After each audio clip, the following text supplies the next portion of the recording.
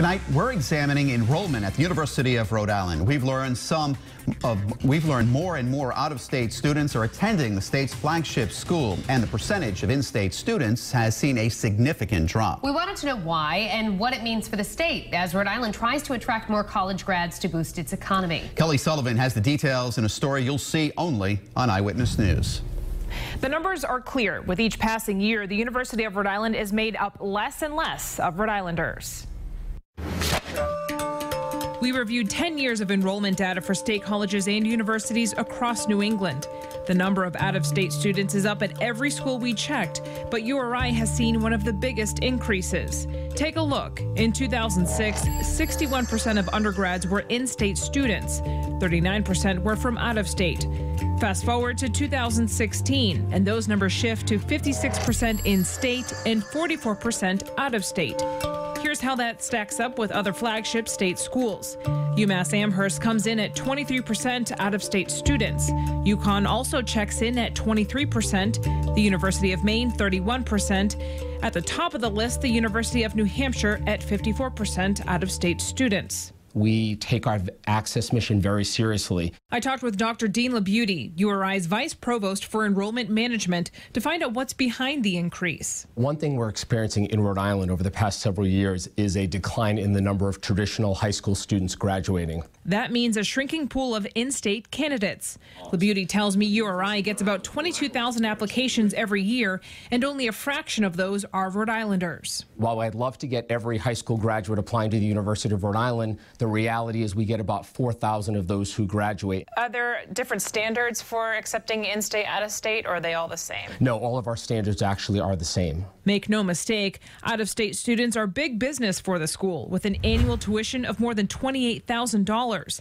That's more than double the in-state rate of about $13,000. Do you see where some people might think that, URI is just going after more out-of-state students for the money? I can, but we admit the same percentage of students in-state as we do out-of-state. We checked, and in each of the past 2 years, URI has admitted the exact same percentage of in-state and out-of-state applicants. When it comes to our competitive programs, whether it be nursing and pharmacy and engineering and others, we actually first read our Rhode Islanders because we understand the important access mission that we have as a state university. So we don't look and say, gee, we're going to admit this out-of-stater over a Rhode Islander.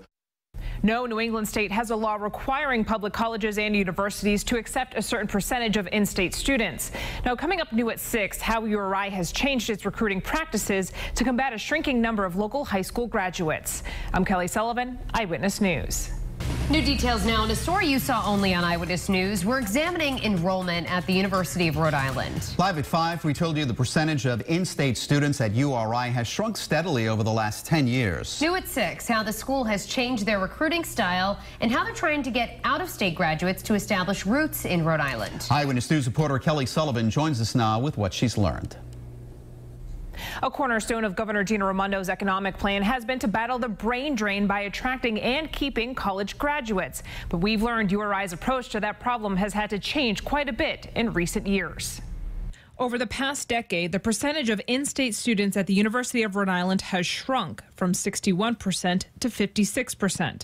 I talked to Dr. Dean LaBeauty, the school's Vice Provost for Enrollment Management. He says the problem is simple. Every state in New England will be losing high school graduates over the next 15, 20 years. We checked with the Interstate Commission for Higher Education and found the number of Rhode Island high school graduates is down 15% from 10 years ago and is expected to drop even further.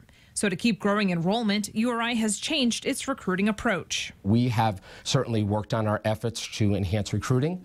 You'll see us a little bit more in the Pennsylvania, Southern New Jersey, and Maryland area that we haven't been in the past. Does URI accept more out-of-state students to help with the decrease in state funding that it gets? To be honest with you, we accept any Rhode Islander who applies to the University of Rhode Island is admitted if we feel they can be successful. So it's not a decision to admit one over the other. LaBeauty tells me the school is highly aware of Rhode Island's need for young college-educated residents and says URI has several programs aimed to keep out-of-state graduates here long-term. We have over 9,000 students doing experiential education, internships, and volunteer work, and they're gaining experience in Rhode Island, and that's leading to employment in Rhode Island. We have over 4,000 engineering majors who graduated who are living in the Ocean State and nearby areas.